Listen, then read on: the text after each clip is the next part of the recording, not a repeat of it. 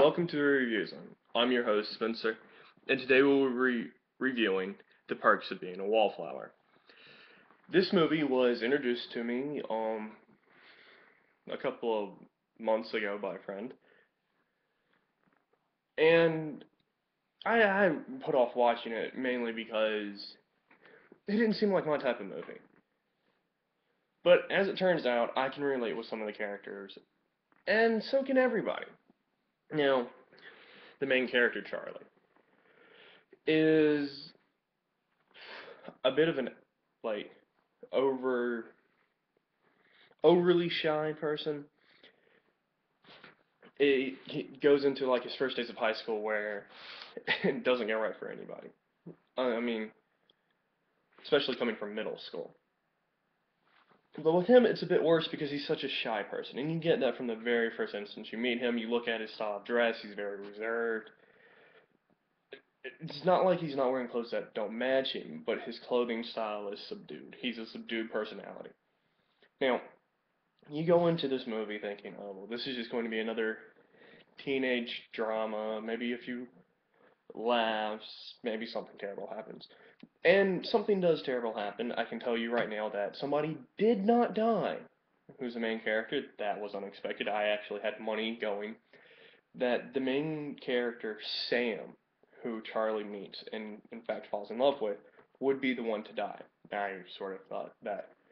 So that's not ruining anything for you. It's just ruining the feeling you get halfway through the movie. So if you get really attached to the character of Sam, she doesn't die. Don't worry, she's fine. But something happens to Charlie, which I can't tell you. It ruins most of the movie and, in fact, influences most of his behavior once you learn of it. But we're getting off track as we're going to go look at Sam and Patrick. Now, he first meets Patrick, who is either called Patty Cakes or nothing. And you get this vibe up from him, and I connected with him really quickly because he reminds me of myself in the sense that you have that one kid who he has a lot of people he hangs out with, but doesn't have many people he calls friends. And it's not because he's not like cool or anything. It's just he doesn't really like that many people, and I can connect with him on that level. And you find out that he's this really weird, quirky person who doesn't take anything seriously, exactly like me. But I also can connect with Sam. Now, Sam is the overarching love interest, I guess you would say.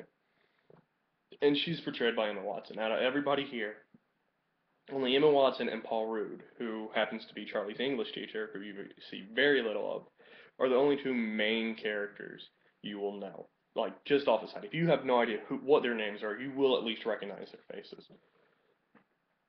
But Sam is instrumental in showing Charlie that it doesn't take multiple people to make one person happy. That all you have to do is extend a hand to somebody, and they'll come around eventually. Maybe not how you planned, or even how you thought they would. Because Sam doesn't sit there and go after Charlie in any way, shape, or form.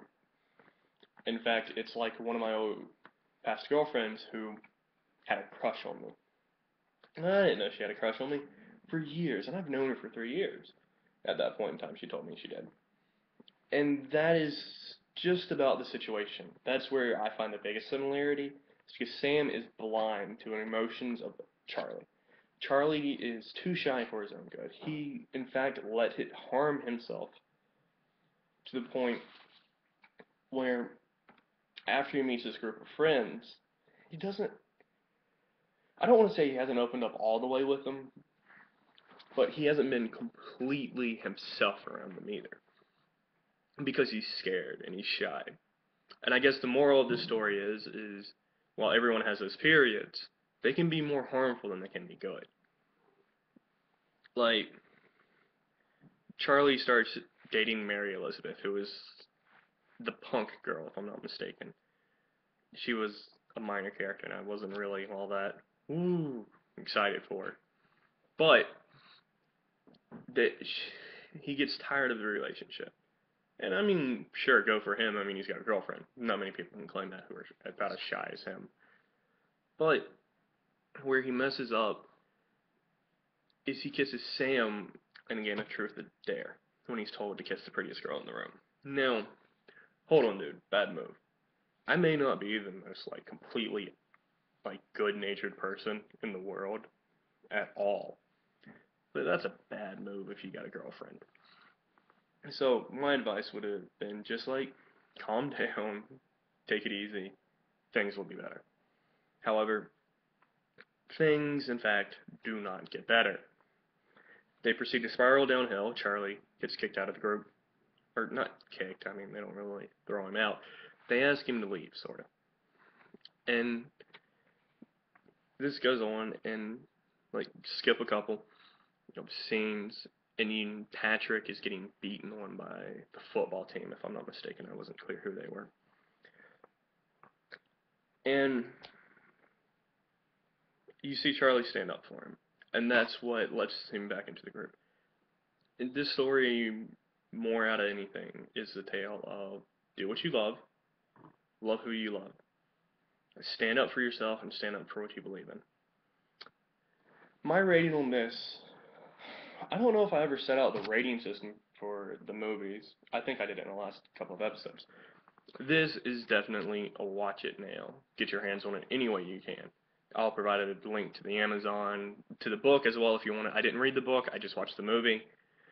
I'm not really a big fan of reading books and then watching the movies. I will never do that to y'all. If I do read a book and the movie comes out, I will do two different episodes on probably 2 different months. So, thank you for watching. If you have any questions, comments, like, subscribe, message me. You can find me through the links on my page. I mean, if you want me to review something, you know how to get in contact with me. This has been the Review Zone. This has been Perks of Being a Wallflower, which gets, go watch it now. Thank you.